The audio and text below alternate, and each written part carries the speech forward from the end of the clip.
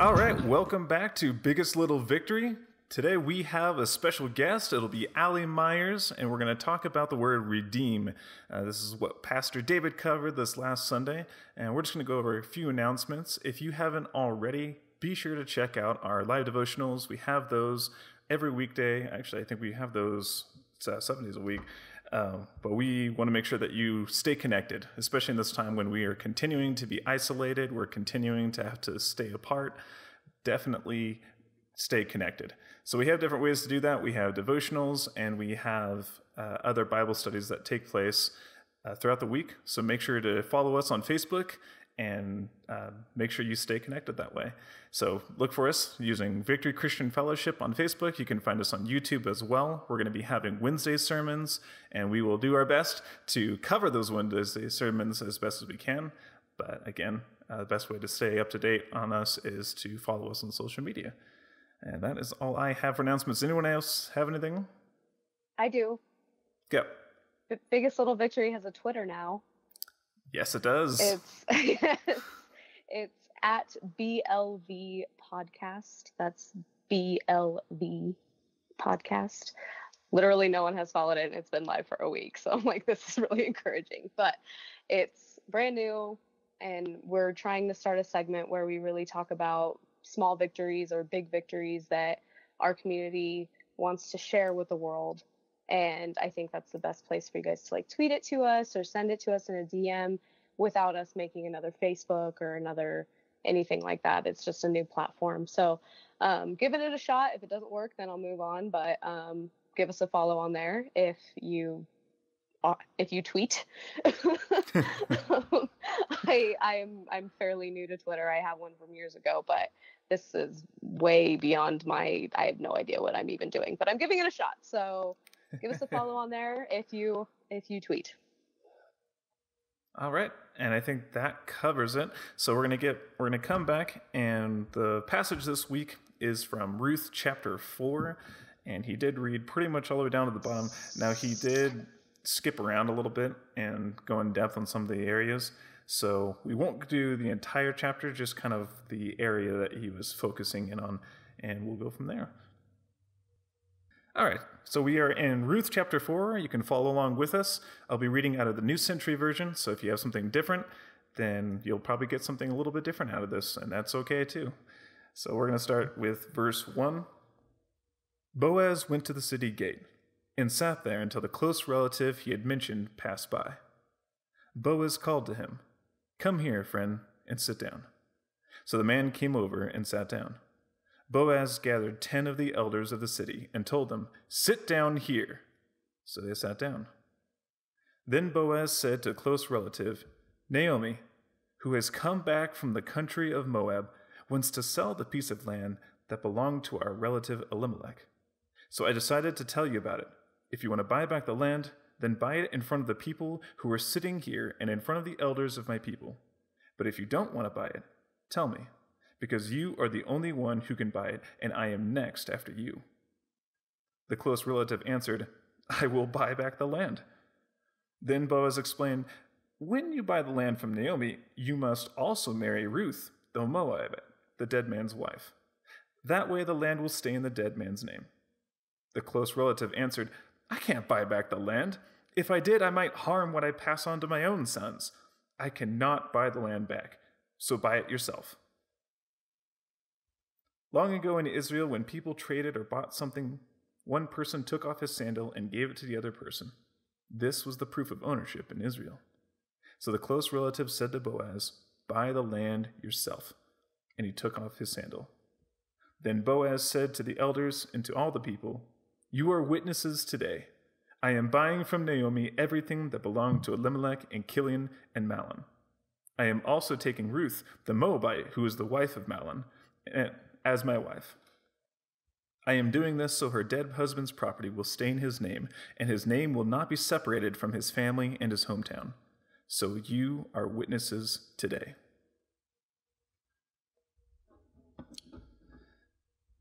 So, any thoughts on that so far?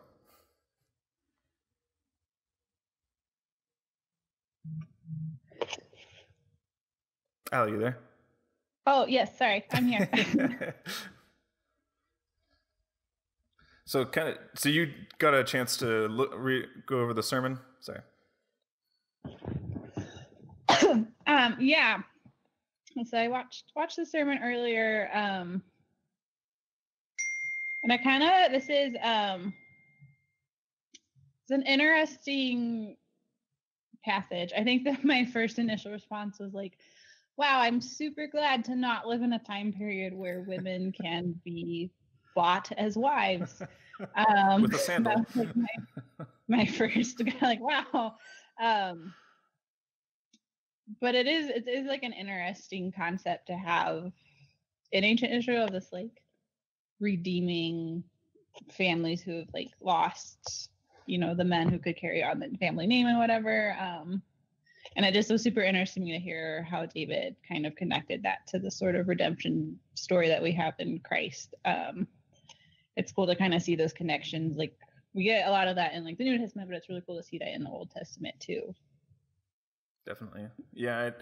There's so many different rituals and different things that they did in the Old Testament that sometimes are really hard to understand until you break it down. So kind of like this, if I had read this passage about like giving a sandal for selling property, that kind of a thing, I would have just been really confused. So it's actually rare that this one actually explains exactly why they did that. But most of the time you're just kind of left to figure it out yourself. Yeah. Yeah. I mean, we're separated by so much like time and culture and language. A lot of times you're reading the Bible, you're like, what is even going on? I'm very thankful for all those people who do the hard work of like translation and like cultural history research on all of that. Cause yeah, it's like a lot of things. But yeah. So with this one, so he focused on the redeem part. And so the version that I read this in the New Century, I don't think it uses the word redeem, it just says close relative. But in a more, what would be the word, more fanciful language or version, it says kinsman redeemer. But this version kind of cuts that out. So he wanted to focus on the word redeem and talking about how we are redeemed, especially through Christ. So Ruth was redeemed with Boaz accepting her as his wife, and as such, she actually got to be part of the family line for King David. And we are redeemed into God's family through Jesus, and that was kind of his focus from that. And I really liked how he connected the two together. Yeah, I do.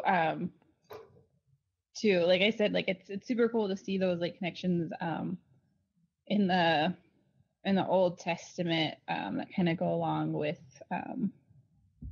like what we have in the New Testament with Jesus and stuff. And it's also really cool to see that more from the perspective of like a woman main character, I guess. Like this book is like named after Ruth, and to see that like through kind of her circumstances. And so I think you get like even more similarities of like when you talk about like the bride of Christ, like the church is the bride of Christ, like you get a lot of like female imagery with that. And so it's kind of cool to even see those connections too through it. And just even seeing like in this culture where women weren't super valued, like to have a story about a woman and have it be so positive and uplifting, it's really cool to see that. Yeah, what do you think about the entire book of Ruth, just coming from your perspective? I've always kind of liked Ruth. I mean, I think like growing up, there's a lot of stuff, and it's like, what is going on? But the overall, like the sandals and the like, I mean, it took me a really long time before I understood what a kinsman redeemer is. Just because that's so like different from the world that we live in. Right. But like I think the overall like story of Ruth is really uplifting because it's this woman who's an outcast and she doesn't belong, and she's got like nothing but her mother-in-law, like they're just down and out, and to see this beautiful story of like they get redeemed, they get new life, they get to like restore their family and have hope again. And I just I love the parallels because like Jesus, a lot of times throughout so many stories in the New Testament, he's like going to the outcast, and he's going to the people who society doesn't care about or doesn't believe is worth anything, or the people that society like claims that like they're stuck in sin, like we can't touch them, we can't be around them, and Jesus is continually going to those people, and he uses them to do things that are so much more powerful than anything we could ever imagine, and so I love this story of this woman who just didn't belong in Israel, being redeemed, and then through that, like, so much good comes of that, right? Because then eventually you get like David, right? And so like it's just, I love those stories where it's like, the outcast gets new life through God and through Jesus, and I think it gives a lot of hope in these times, because it's like we're never going to be too far from that redeeming power of God, right? Like you can't be so outcast or so far beyond that. Like he shows us repeatedly that like it doesn't matter how far you think you are outside of what you should be, like God can redeem anything, kind of a thing. So I think it's just a super good book that's very hopeful, and just Yeah, well, and it's I love that there's so much redemption, there's so much of God's power throughout the book, and definitely, like you said, being a book that champions women in a time when women weren't typically championed. Especially when you think about many of the famous women characters of the Bible. There were quite a few when you actually start to dig into it, but obviously when you're looking at the surface, you see Ruth, you see Esther, and those are the only two books that are named after women. Yeah. So it's like, that's just really cool to see God moving not only in a woman, but even in a woman who was not an Israelite. She was a complete outsider. Yeah. And it's really, she was a Moabite. Like that wasn't exactly chill, like people are just like, oh yeah, she's a Moabite. Like no, that's like a big deal. I mean, that's like you walk in and people like give you the side eye, like, what are you doing here?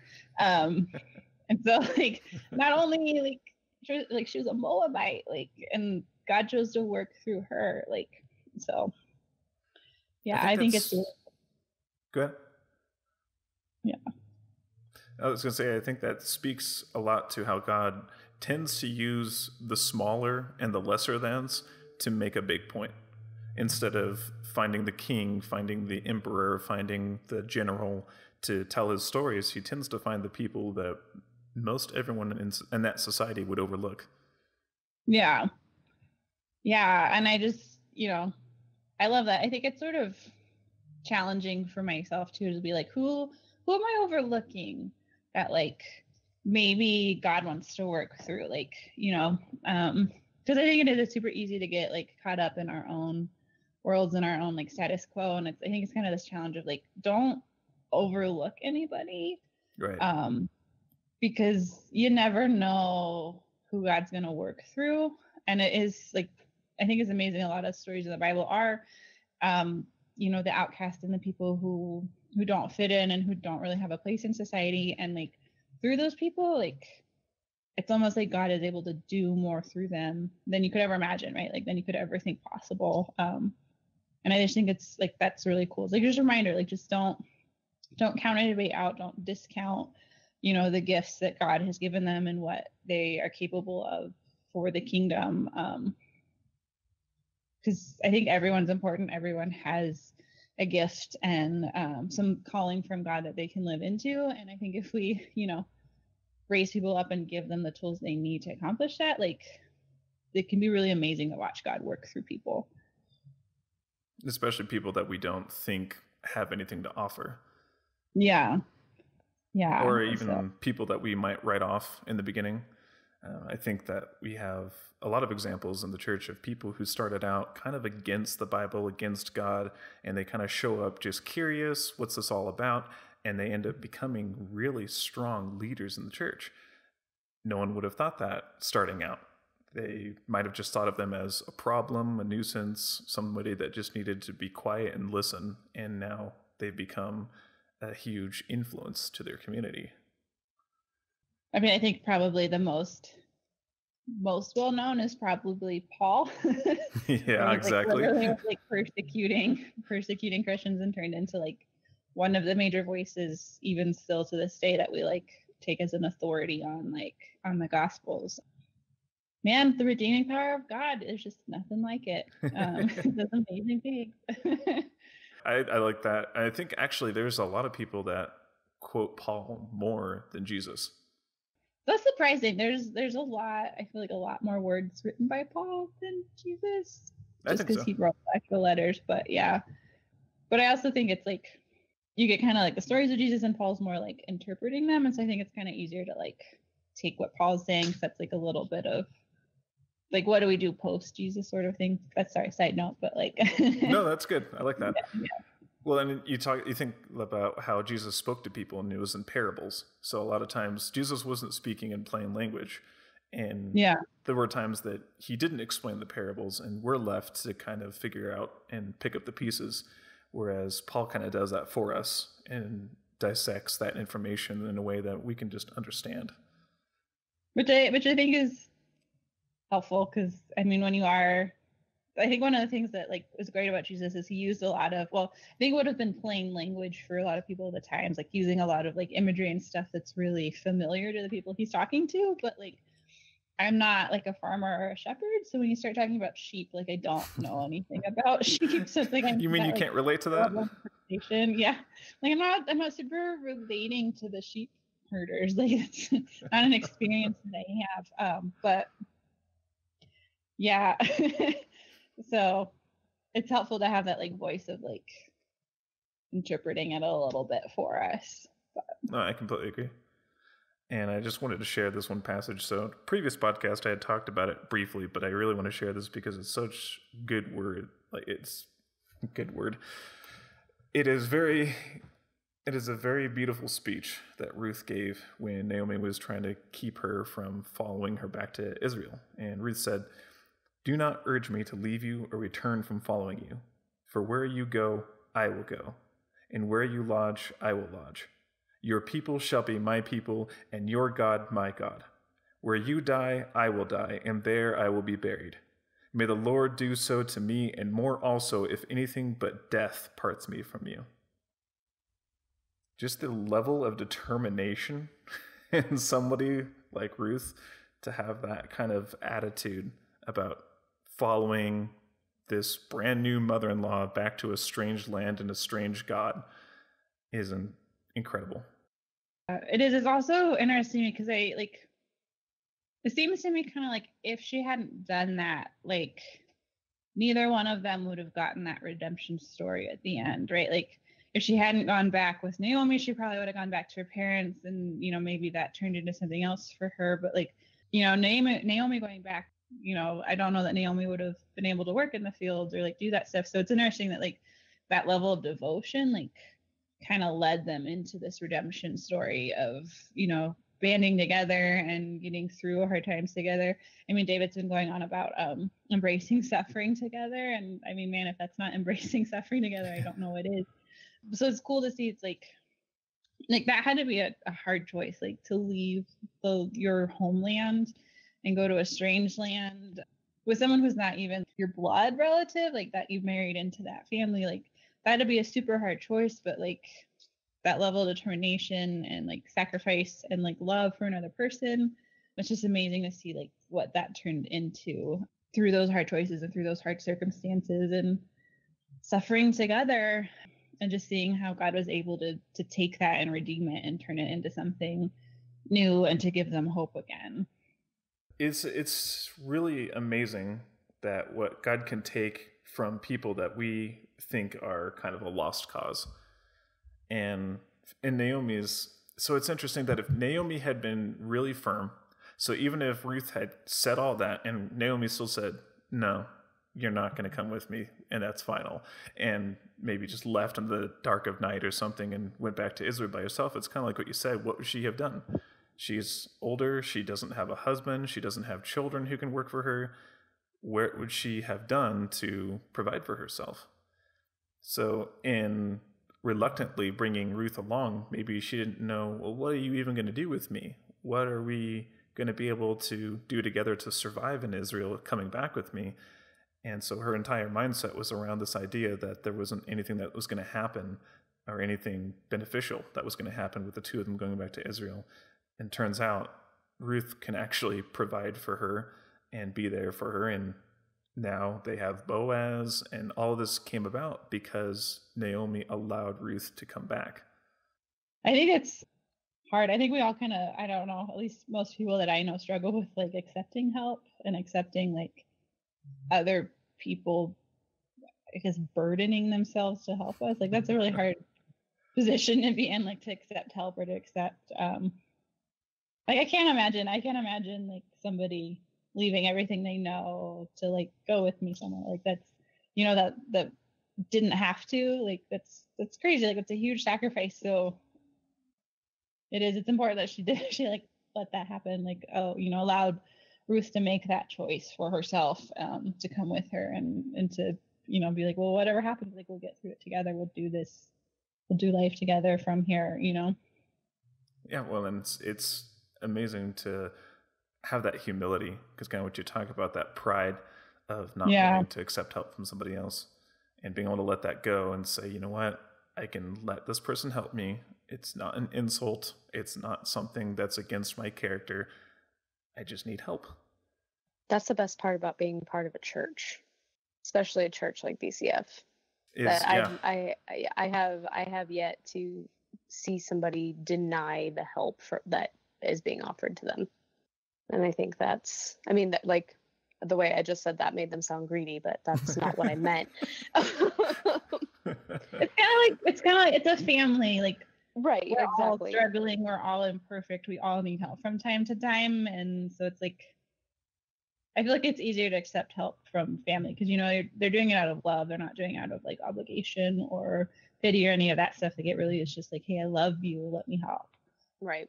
At least for me, that's like, it's much easier to accept help in that regard than.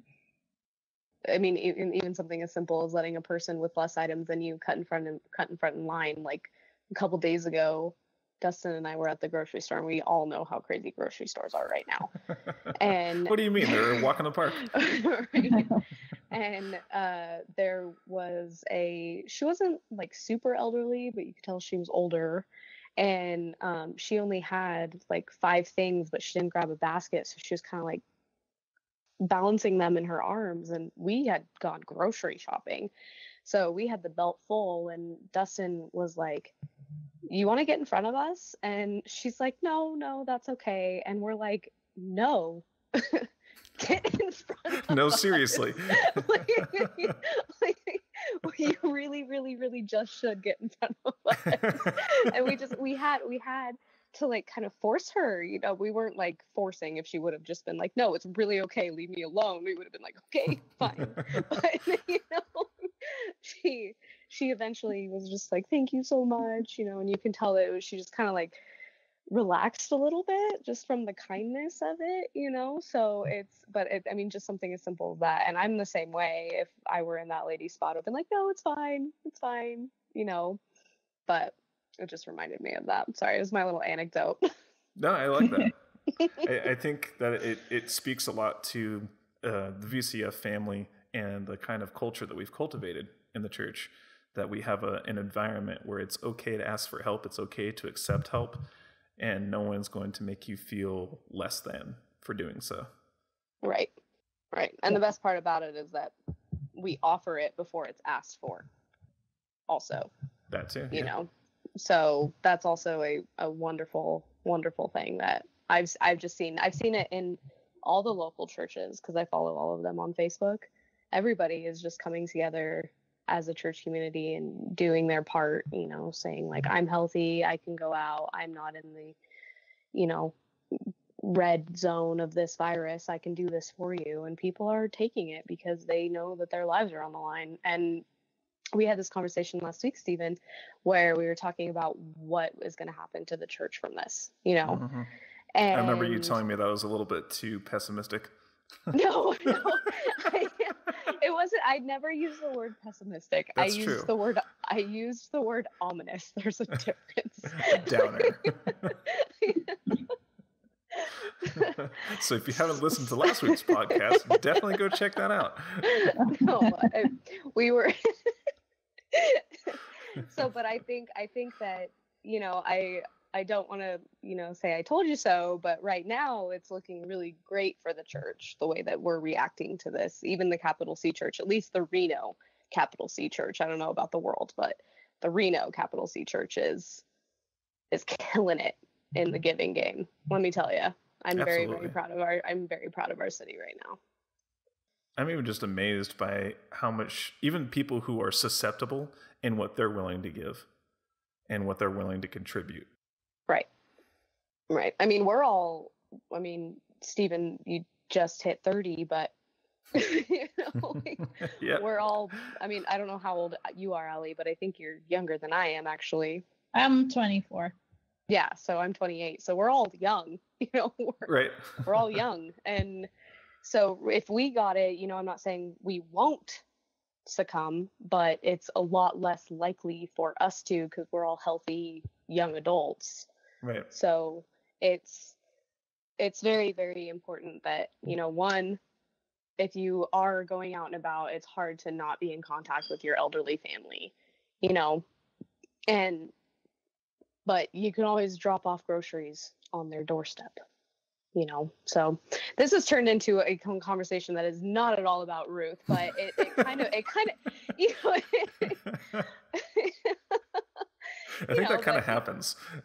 Right. That always happens. But, it's just, it's relevant to today's current climate. So at least we're in that arena. Well, if you want the plug back into Ruth, we can easily go into the amount of generosity that Boaz had for Ruth when she came to work for him. She could have just been yet another one of the workers in the field, but he insistently instructed his workers to make sure that she got extra food, make sure that they left her the best spots to go glean, and even told the men to, give her extra food, give her extra space to do her thing and leave her alone and all that kind of stuff. So he was incredibly generous to her for nothing other than the fact that she just came to his field. He didn't know who she was. He didn't know her story. Someone else told him about her, but she was just this woman who came into the field, and he decided, oh yeah, let's do everything for her. Let's just make this super easy for her. Let's make her go home with an abundance of food, way more than she could ever need.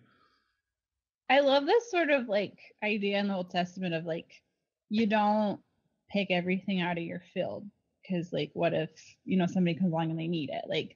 You don't completely milk every ounce of profit that you can out of what you have, because you have some responsibility to help those that are less fortunate than you. But even with that, I think Boaz even goes further than he had to, because even just letting her pick up the extras in the fields or whatever was probably fulfilling his duty, but he does go above and beyond that of adding this extra layer of protection around her of and so it's cool to see that happening too. I didn't think about that. That's really cool. It's just that intentionality of leaving something else for other people rather than just all for yourself and then maybe I'll share out of my abundance or share out of what I've made, and to intentionally say, well, someone might come along, so I'm just going to go ahead and leave this there for them. Yeah, it's hard. It's I don't know how well it was maybe followed all the time, but that was an intention of hey, leave something there for people who don't have what they need, leave a little bit behind. And I think that's something that we can think about too. It's out of everything that I have, am I able to make space in that to give to people who have less than me? And that could be in a lot of things, it could be money, it could be time, it could be our resources, or volunteering, or there's a bunch of ways we can do that. But I think even just giving just a little bit out of what you have can be so impactful, especially for someone who really needs that. And then especially if you're able to going above and beyond that, it just can really, really impact somebody's life who really needs it.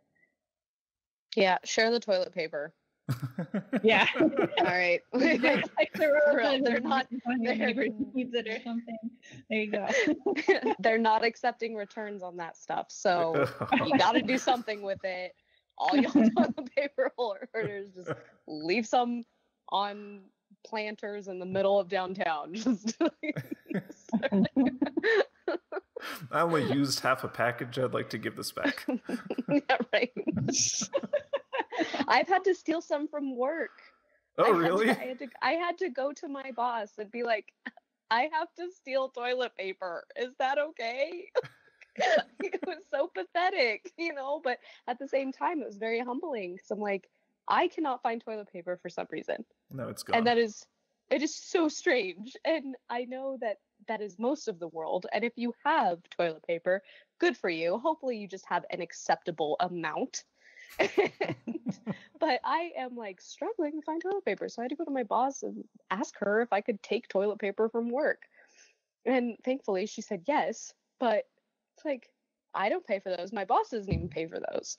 Yeah. So it's incredible, So yes, the idea of being able to give something more than what you have. Like, I have more cans of soup in my kitchen than I even need for a household of 2 people. So if anybody would like some soup, hit a sister up, because I need to get rid of some soup. So, but that's what I have to offer. So I really like your where your head's at, Allie. Thanks. But seriously, you need soup, hit me up. I was about to ask you when you said that you had to steal from work. Does your boss listen to this podcast? Because she might have something to say.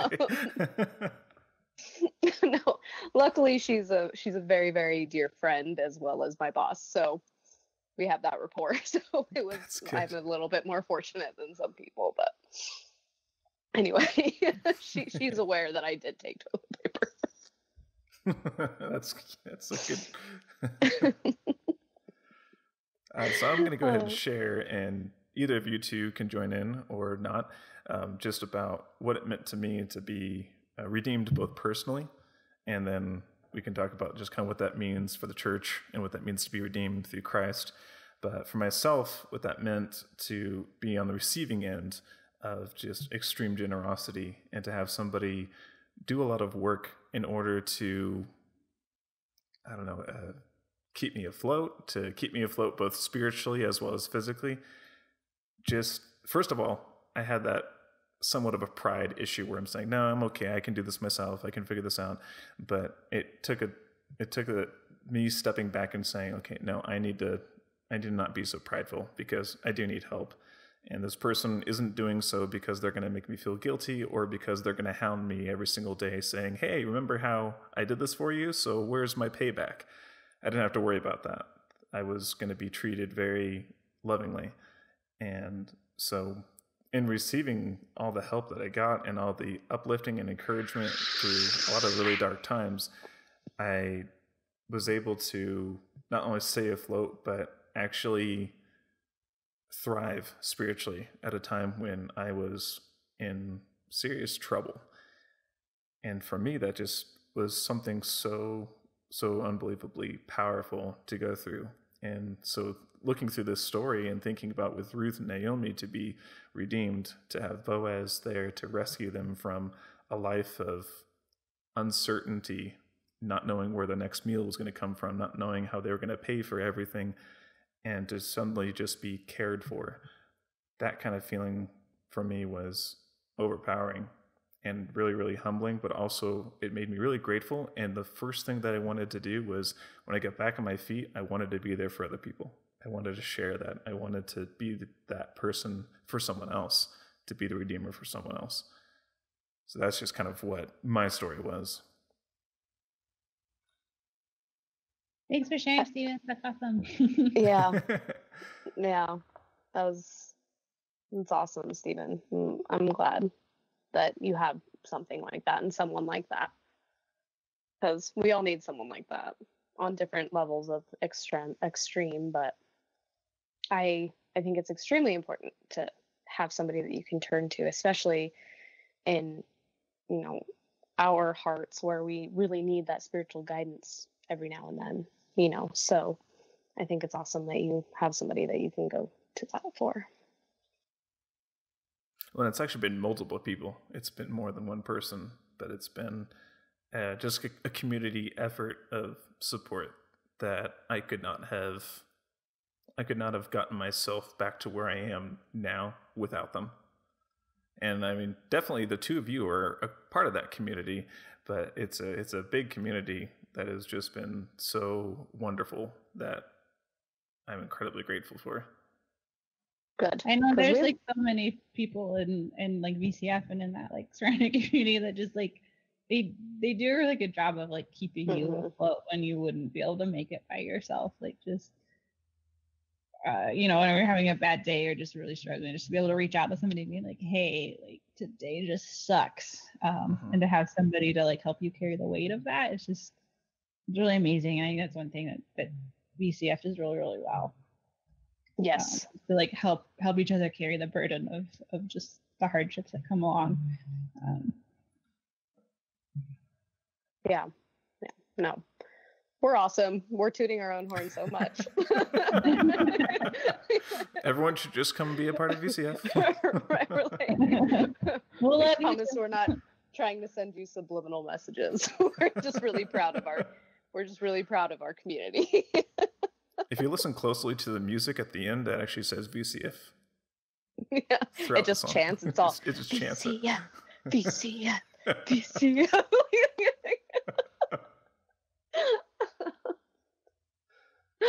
Oh gosh, no, we're not those types of Christians.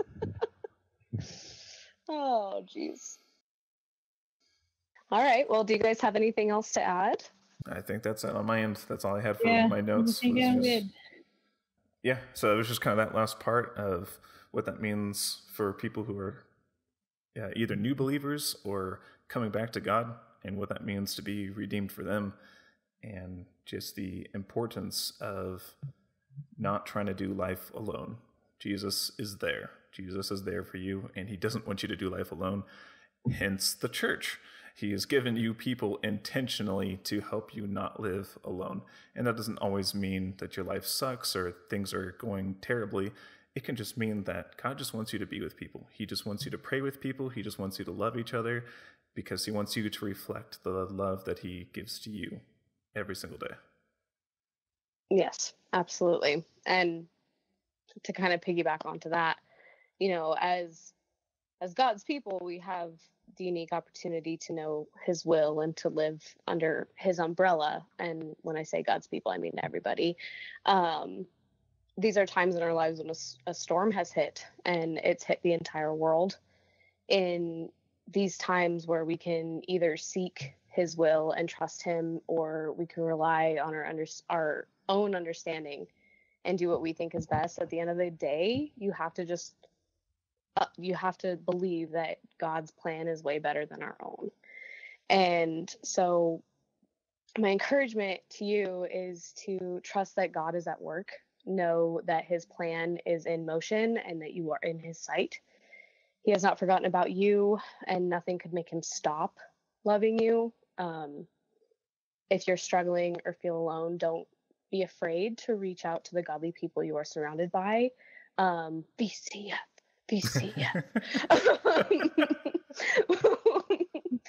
You know, and you know, back to Ruth. When Ruth returned home to Naomi, she had more food than she ever imagined that she would return with.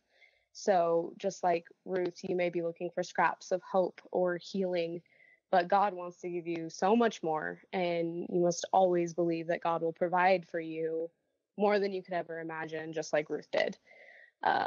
We must operate in faith when hope seems lost, and that God is still working on his beautiful tapestry, and it's just a work in progress, like we all are. So you have to lean on people. And I'm not saying that Ruth leaned on Boaz, but she relied on something of Boaz's to get what she needed. And at the end of the day, he gave her something that she couldn't even imagine. So you just have to keep remembering that you are not alone. We all feel alone, but we are not. And it's kind of like our word renew, where we're constantly being renewed. We have to constantly be reminded that we are redeemed and that we are loved, we are important, and that just because it's hard right now, it's not going to be hard later. And I think it's just, we have to grip onto that. And I'm struggling with it myself. And I have to go to work every day. I'm considered essential. So I'm still struggling, even though I still have that to hang on to, just in my headspace and things like that. So I know it's hard, but never ever feel alone, because you're not. And that's my mic drop. That is so beautiful. Wow. I don't have anything to add to We don't that. have anything else. That was it. That was great. Yeah. Well, I mean, because I think it's really important, because I know that, you know, it's really hard not to hug people. It's really hard not to, you know, I went and saw Bridget and Darren the other day, and it was just really hard not to give them a hug. You know, you guys know the story about Bridget and Darren.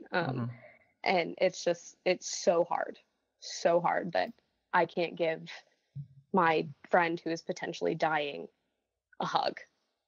You know, and that's all I want to do. And it's like one of the biggest struggles that I have to deal with right now. And I'm throwing myself a pity party, and I don't mean to be, but, you know, I'm just, when you think about how bad life is, just think about, you know what? This isn't permanent. It's not permanent. I've Chant that to yourself. Like, God, I can even get a redemption story out of this mess that's going on. Like, Yes. I feel like nothing's beyond that redeeming power. So yes, the world has an opportunity here that it needs to grasp and hold on to and do.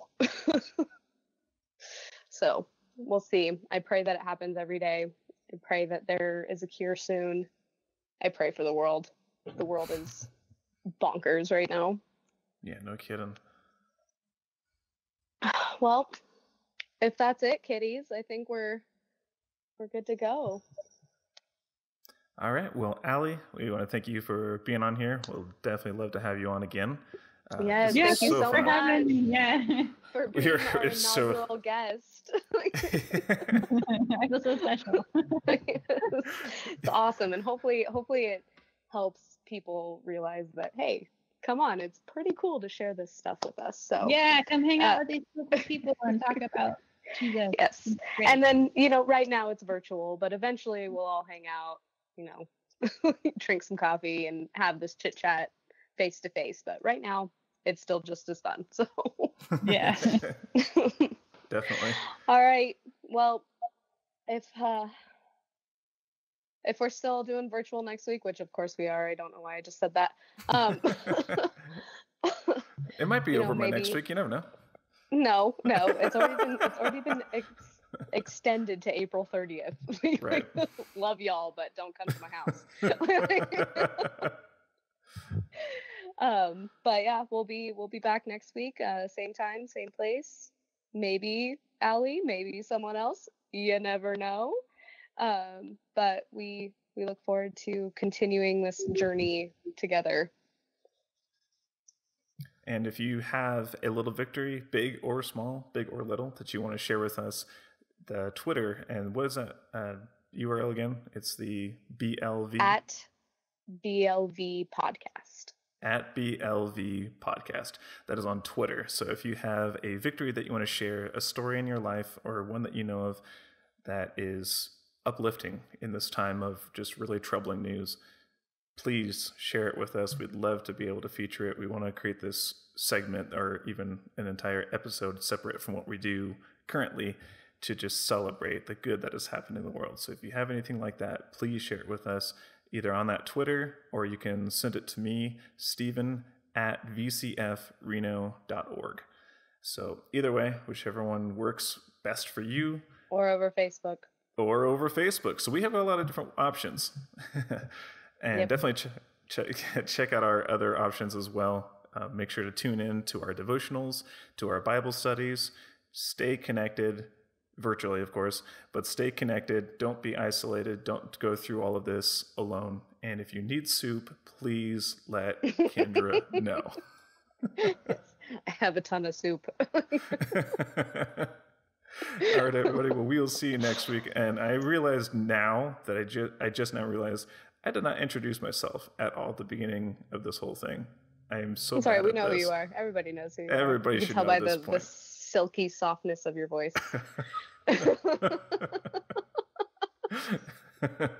Well, we are Biggest Little Victory, and we will look forward to seeing you next week. All right, prayers and love, everybody.